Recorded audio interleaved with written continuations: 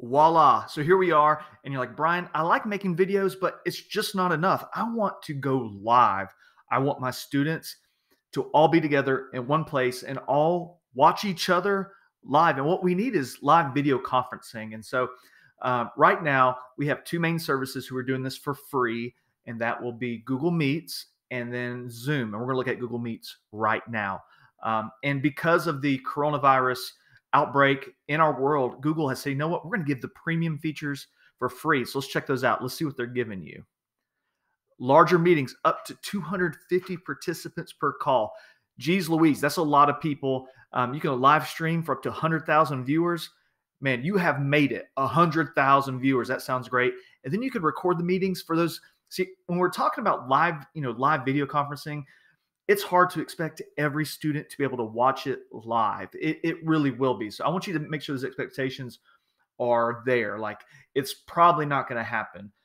So that means you can record it and then have them watch it at their own leisure. Give them a deadline to watch that video. So let's get the party started.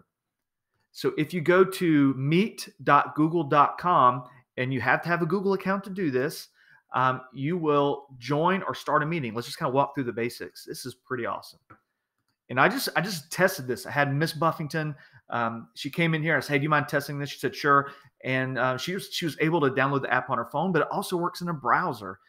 So I'm going to call this Buff Class. Buffington, yeah.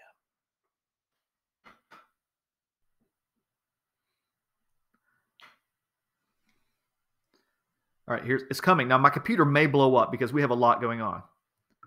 The camera's starting. Whoa, that sounds good. Everything's getting connected. No one is there. That makes total sense. So I'm going to join the meeting.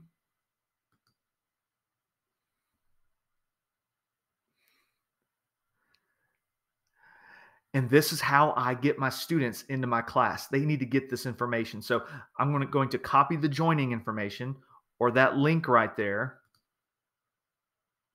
It's been copied, and now I can paste that into whatever messaging service that I need to get to my students, so they can join my class. So that's the joining information. It's usually a link. You could just copy paste that. And students don't need a phone to do this. They can do this with their computer audio or their phone, or if they have a phone, they can use their phone audio. So I'm going to get out of this. And as you can see, there's probably a little bit of lag there, but that's mainly because I am getting crazy with two videos going on at the same time. So I'm going to hide this. There's some cool features here. You can turn off your camera anytime. I'm going to turn it off just for the sake of like saving my computer from like doom. It's like I hear it's like whoo, about to blow up. You can turn your mic off at any time. There's a little mic button here. Maybe someone, because you're a teacher and you're teaching at home and you have kids, it's like, and a child walks in, is like, Mama, Daddy, I need help. And you just turn that button right there. You just turn that so nobody else can hear you. That little mute button there. What else do we have? I think I can get rid of the hide tools. Any other options I want to show you? That's how of course, you get the people to join. That's their joining information.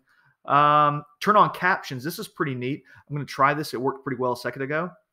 And so students have the ability to hear or see the captioning from people talking.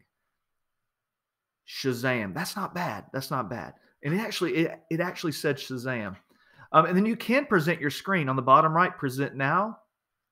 You can present your entire screen. So that means if you had a slideshow, if you had a document, pull that baby up, let them watch. It's a lot of fun. So what's going to happen is when you have other people join this, you're going to see lots and lots of little screens and your students' faces if they have the ability to have a camera.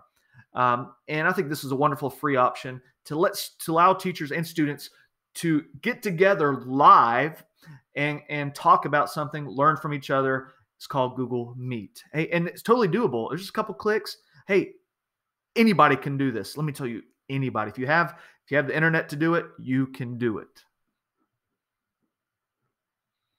I just got to figure out how to turn this thing off. Oh, there it is. Great. There it is.